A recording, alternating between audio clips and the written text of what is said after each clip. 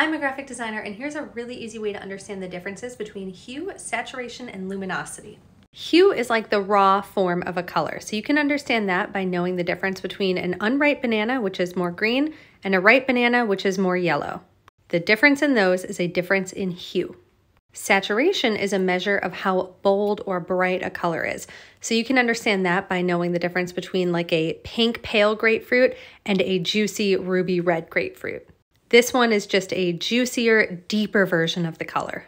Finally, luminosity is a measure of how light or dark a hue is. So an easy way to understand this is the difference between black coffee and coffee with a little milk or cream in it.